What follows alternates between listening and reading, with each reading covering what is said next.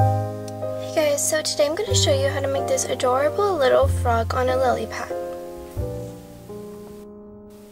For materials, you will need a blade, a roller or a pasta machine, a medium circle cutter, and then 2 shades of green, 1 lighter and 1 darker.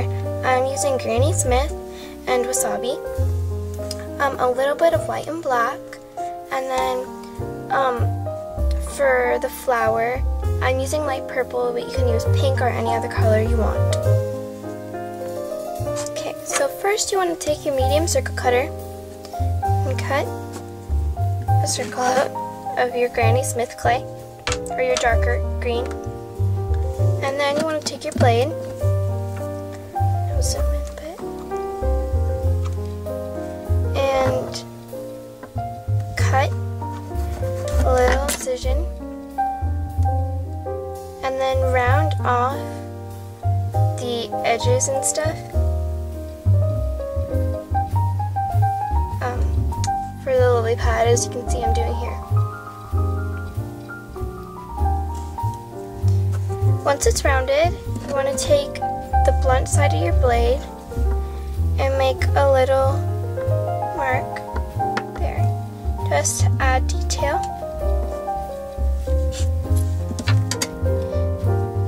Next, to make the frog, take a little piece of your wasabi clay or your light green clay,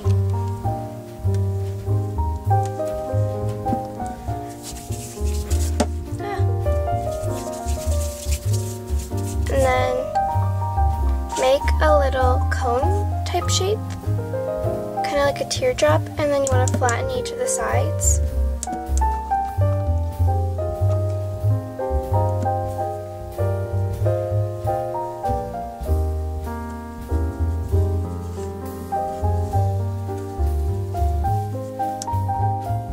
Like so. And then take a piece for the head.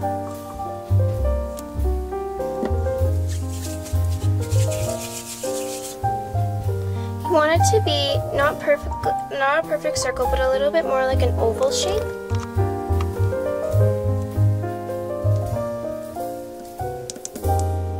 Flatten it out, and then stick it on the body. If you want it to be more secure, you can also add some TLS, translucent liquid Sculpey, and then dab a little bit on the body, and so the head will stick on better.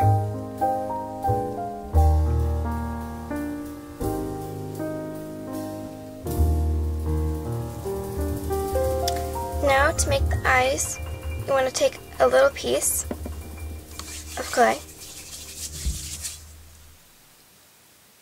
That is probably even too big. And make a tiny little circle. And then take your blade and cut it in half.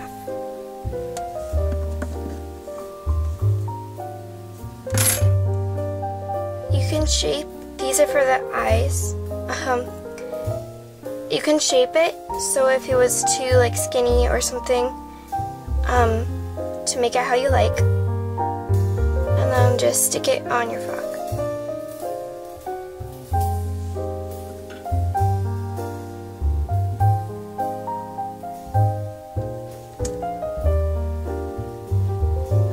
Okay, then you want to take your white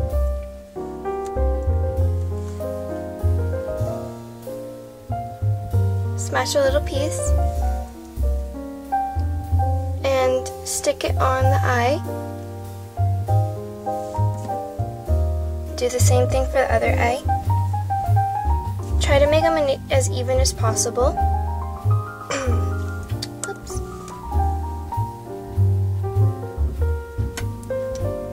So just smash it and then stick it on there.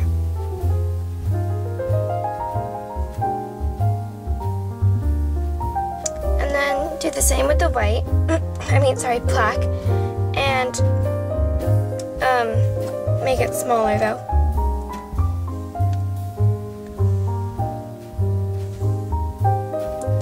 and just stick it on there.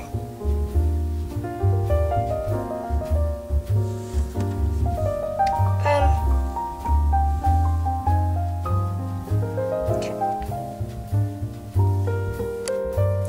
For the flower, you just want to take a little piece off and make a little cylinder. Zoom in a bit. Like that. And this will be the middle of your flower. Then you just want to take more little cylinders like that, but you want to flatten them out and stick them on the main piece and curve them to make it look like a flower. Keep doing this until you have a full flower or when you think you should stop.